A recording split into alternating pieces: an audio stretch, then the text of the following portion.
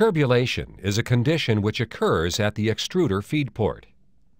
As the raw material is fed into the extruder, the material bounces off the screw elements instead of staying down in the screw flights. This causes too much air to be ingested into the extruder and not enough raw material. The feed rate to the screws becomes inconsistent, and surging may result. Raw material can bridge in the feed throat if the feed throat temperature is too hot. The feed throat absorbs heat from the heated barrel, and if throat cooling is not turned on, or if cooling is not adequate, the plastic raw material can stick and block plastic flow. If the screw elements of the feed section are too hot, surging may result.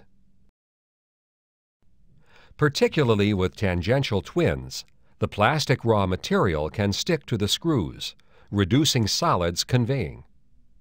The same thing can happen if you are running regrind that contains too many fines. The fines melt sooner than pellets or granules, and prematurely melt and stick to the root of the screws.